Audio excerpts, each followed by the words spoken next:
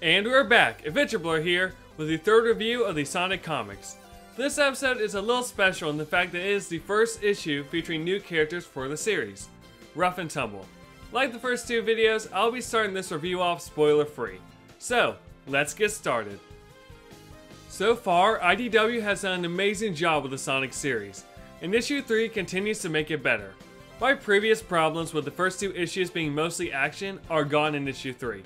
Issue 3 balances story, humor, and action perfectly, making this one of the best stories in the Sonic series in a while, topping issue 2 easily. Knuckles was given a personality more akin to the adventure games in this issue, which was a great choice, and seeing him and Sonic work together and make remarks about each other was a treat to read. Rough and Tumble were also a great change of pace when it comes to villains. After years of enemies like Infinite, Chaos, Shadow, and Metal Sonic, it was nice to have enemies that were more mercenaries than actual monsters. They honestly reminded me of Team Rocket from the Pokemon TV show, and they even had a motto. With how Rough and Tumble were, I wouldn't be surprised if this was intentional and they're actually nods to Team Rocket. Which I would love. I think that would be amazing. I'm about to go over some of the spoilers from the issue. If you want to skip to the end, just head to the time shown on the screen. This issue covered the Wisp quite a bit. And I'll be honest, it made me enjoy a story that mostly revolved around them. I never liked the Wisps that much, so this issue doing that is saying something.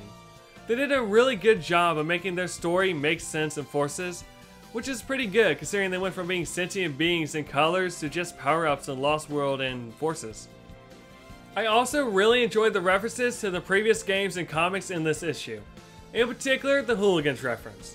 For those who don't know, the Hooligans were a team from the original Archie Sonic comics, consisting of Bean the Dynamite, Bark the Polar Bear, and Knack the Weasel.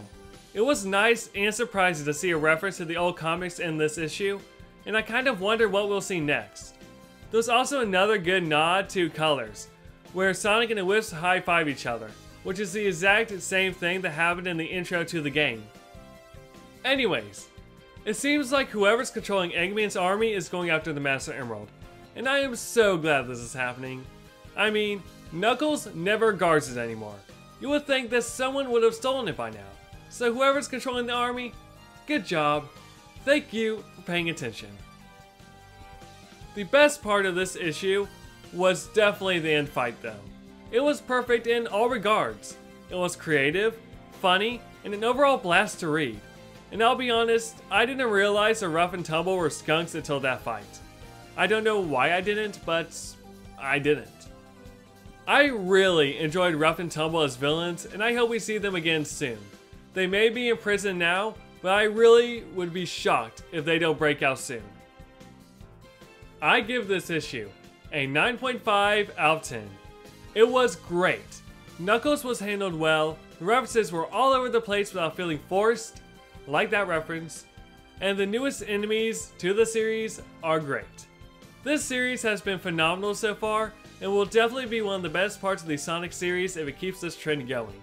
Next week, I'll be going over issue 4, which would be really cool for two reasons. 1. Tangle's first appearance. And 2. Blaze the Cat is finally back. Blaze is one of my all-time favorite video game characters, so I'm hyped to see her and her story continue again. It's been years since we last saw her, so I'm really excited to see what her character has been up to. Thanks for watching this video. If you enjoyed it, check out some of my other videos. Like I did one on what games to play for reading the comics, and even if you already are completely caught up on the comics, I'm sure you'll find my choices helpful and really fun to play. Please subscribe if you enjoyed this video and want to see more content like it, if not better content. And like as well. Comment below what your favorite part of the comic was. And as always, this is AdventureBlur, and I will see you next time. So, sayonara.